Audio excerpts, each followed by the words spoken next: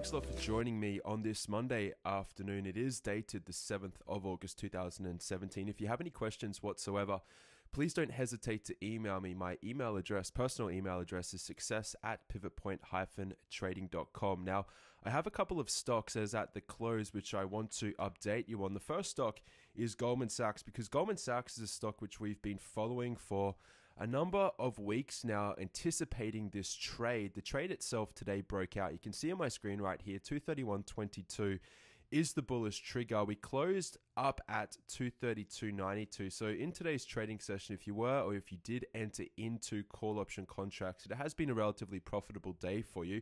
The good news is that as the weeks and months continue, we assume that Goldman Sachs is going to start, or at least continue, its bullish ascent. The reason for that is because over time we have been running into macro support. And as you can see, if you can sort of paint the picture for yourself, or what you're trying to see on my screen right now, is that we've got some form of an inverse head and shoulders reversal pattern which is taking place. This is also coinciding, I'm changing the chart right now to the weekly chart, to that of an intersection once again, or a new interaction with that rising bullish trend line. So we've got multiple points, or at least a confluence of macro support building, and which has built over the past 3 months or so.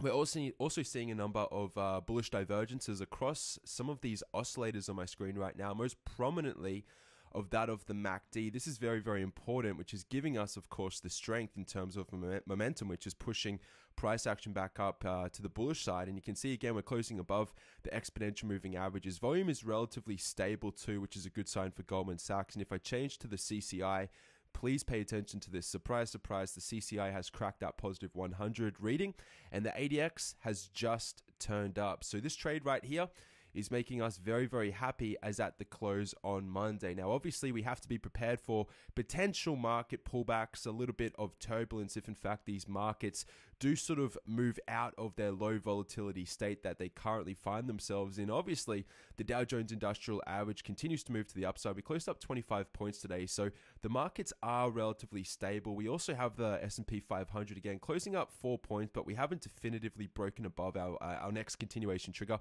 By the way, if you go back on my screen and just pay attention to some of these entry points, these are all retrospective entries to start opening up anyway, or accumulating long-term positions for the bullish continuation of these markets moving higher. So that is capital exposure, which is already playing out very well for us. Again, this is the Dow Jones Industrial Average. My screen looks a little bit like a dog's breakfast, so to speak, but you can see all these retrospective types of entries that we have had. I don't have a new entry moving into the week for the Dow Jones Industrial Average. The reason for that is because the Dow itself is quite stretched.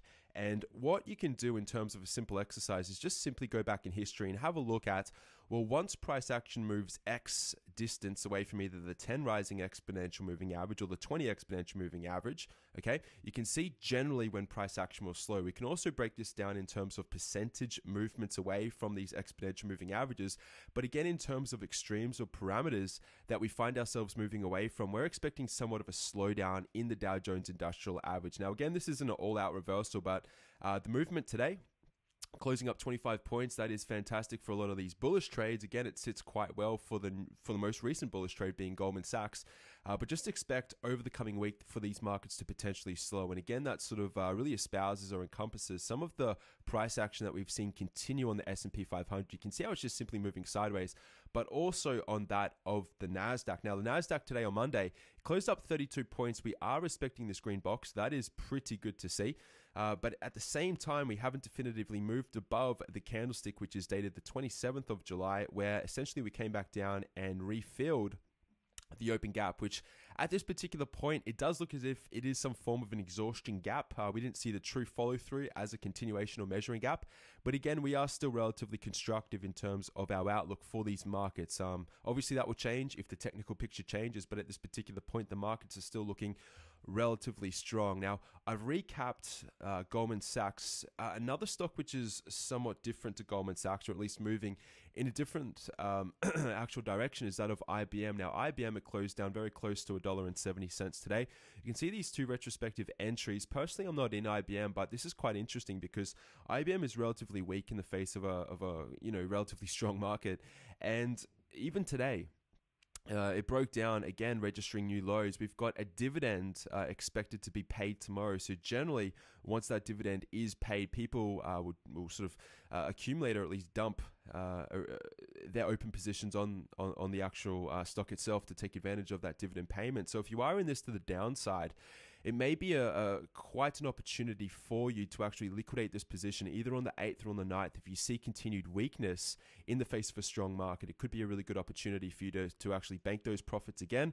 to realize those profits, which has been somewhat of a counter trend trade to that of the overall sentiment and the direction of the prevailing market. So I just wanted to point that out to you on IBM as well. Now, I've made a little bit of a checklist on 3 other additional stocks, which I'll quickly update you on. The first stock is MU. The reason for this is because we have observed and anticipated potentially a turning point around this 27.50, 28 area. Well, today we closed up 67 cents, not the biggest of moves, but it certainly looks like, once again, very similar to that of Goldman Sachs, that once we are coming back down to retest this bullish trend line or associated bullish trend lines, which are in effect, we are continuing to see the bounce off from them. And it's looking to be evident, and the case for that of MU. So I've spoken about this. We've got the green box drawn as per a potential macro support area. We are seeing the bounce off from the top of that green box at the moment. And again, it looks as though this trend wants to continue. So I'll leave that with you for MU. Also, in addition to this, another stock, which is at a very important turning point potentially, might be that of HD. Now, HD, the bottom fell out of this stock a number of weeks ago. We hit support, we've bounced, we've rallied, but we've come back up into this red box. So pay attention to HD moving forward. It's going to be very interesting to see what happens with this. We have earnings. I mean, it's scheduled for the 15th of August, but we may see a little bit of some volatile price action before then. It's going to be interesting also to see the response, or at least the reaction to earnings, because right now the picture, or at least the technical snapshot of HD, is rather bearish. The reason for that is because it looks as though we've sort of made a double top. We've essentially retested the neckline, which took place during the beginning of July. We've broken down below the neckline, and it seems as though we're coming back up to retest it once again. Now, that's why the color of this box is red. If you see a red box on my screen, it represents resistance, whereas if you see a green box, it represents support. Now, on top of that, we also have what appears to be an exhaustion gap over here, also an island reversal too. And every time HD has come back up to about this 160 area, or just shy of 160, it's actually reversed, which is relatively interesting. Now, we've potentially priced in some subsequent lower lows. I mean, if you have a look at the lows over here, I mean, we got there a couple of weeks ago, but we also have some divergence, which has been forming for quite some time. So HD is relatively mixed, and the reason why I'm bringing this to your attention is because it's going to be very important what I guess the tone is sent in terms, or pardon me, is positioned or set in response to earnings, which again is at least scheduled for the 15th of August. So it's something to have on your radar also. Now, outside of that and outside of our pro list, we have Facebook again. It is, or it did at least today, act quite strong, up $2.36. We've been looking for the bounce off from this gap. Now, we haven't closed the gap, but at the same time, we're bouncing off from that rising 10 exponential moving average. So it's something to pay attention to. Also, we have a continuation trigger at about 176.48. Now, in our pro list, we have a lot of individual stocks which are set up very nicely. The majority of them haven't triggered, but it looks as though, given the market's current low volatile trending type of phase that it finds itself in, it wouldn't be surprising to assume that a lot of these trades that I've spoken about over the weekend are going to trigger. All right, there's a lot more or less on the precipice of breaking out, and that is relatively exciting, or it is very exciting.